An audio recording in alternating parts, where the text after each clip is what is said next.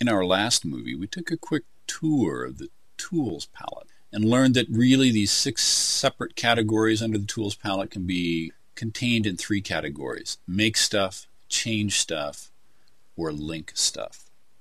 Now we're going to take a look at a very close relative to those, or something that we need to have in place to use these tools, and that is the layer palette. In this movie, we're going to take a look at how the layer palette works, why you choose the different layers, and the implications of some of those. Because as we get into actually designing and creating our animations or our characters for animations, we'll be using all these layers, and these layers have very different properties from one another. When you open your document, by default, you're presented with a vector layer.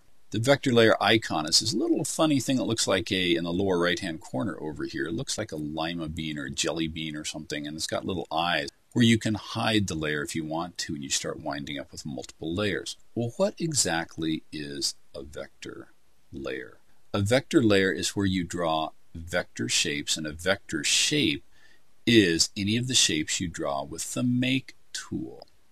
It's mathematical. It's simply made up of formulas that tell the computer program what vectors or directions the lines go and what they're filled with. So if I click on this circle, for example, the oval, I can quickly draw an oval vector shape. This goes on a vector layer, and you cannot draw those on any other kind of layer. Well, what other kind of layers do we have? You find those by clicking on the little icon in the Layers palette down here where it says New Layer. We've got a New Layer icon. We have a Duplicate Layer icon. And then we've got obviously a little trash can symbol to delete those. And then we've got these curious little dots. That is Anime Studio's way of saying, hey, there's more information here. This is how you get more information about whatever it is you have selected. So in this case, we have one layer. If I click the information box, then we'll get information on that, and we'll take a look at that in just a second. Right now, let's look at some of these other layers. Currently, we have a vector layer. I'm going to hide that. You can still see the shape if I come back up and choose my selection tool or press the keyboard shortcut G, which I'll do now. We change that tool, I will click off. We can still see the object, but we can't actually see it rendered. So this is a great way to unclutter your scene a little bit. I'll come down to the new icon or the new layer icon on the Layers palette. Select that, and we're presented with a bunch of options right here. Right now we've got vector layer. I could create another one of that and draw some more shapes. I'll do that so you can see what goes on with that. I'll go ahead and select a square, draw a square. Well, that's just fine. I'm going to change the interior color of that by using my Shape Select tool over here. It highlights with a checkerboard pattern. I'm going to just change it to some obnoxious color like bright green. I'll press the space bar to validate that color selection, and my shape changes. I'll press the keyboard shortcut G, which is just like moving over here to the upper left-hand corner for the selection tool.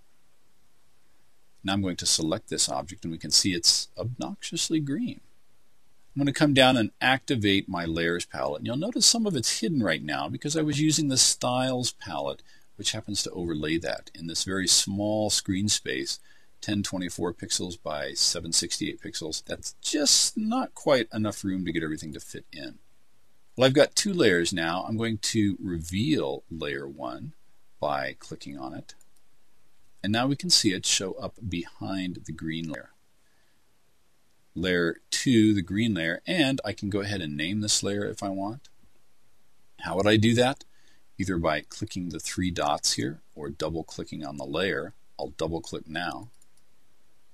And now we can just change the name here. Let me move this over here so you can see it. It's a little off the screen there.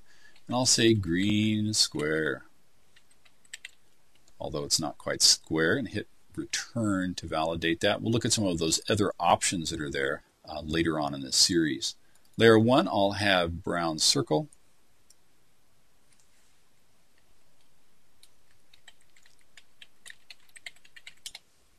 And that's fine. And now I have the luxury of being able to take these layers and drag them one on top of another and change their order. So that's a great way to work with that. Well, now let's take a look at another layer capability we've got. I'll come up to the new layer icon, click on that, and we've got a group layer. I'll select that, and we see a little folder that shows up, but there's nothing in it at all. However, I can take either one or both of these layers, I'll click on it now, and drag it into that group layer. And you'll see it highlight completely red and release. And then I'll take the green square layer, click on it, and drag it over the layer folder icon for layer 3 and release. And now when the disclosure triangle is clicked right there, it closes up and those layers go away. So it's a way to control and manage your layer involvement a little bit.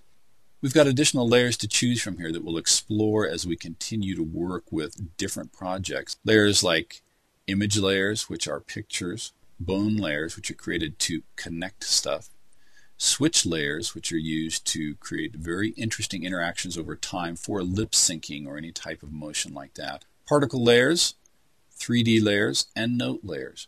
They all behave the same way over here, meaning you can drag them around, change their location, get more information. Very robust. But the reason I bring this up now is that I'll click the disclosure triangle and reveal everything that's in layer 3.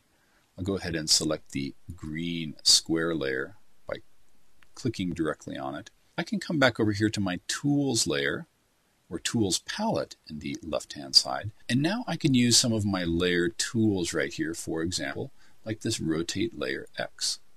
I'll select that tool, I can click right in here, and now we're rotating that one object by itself, the layer itself, not the object. So now you're starting to see how we can get some very sophisticated interactions between our tools and our layers.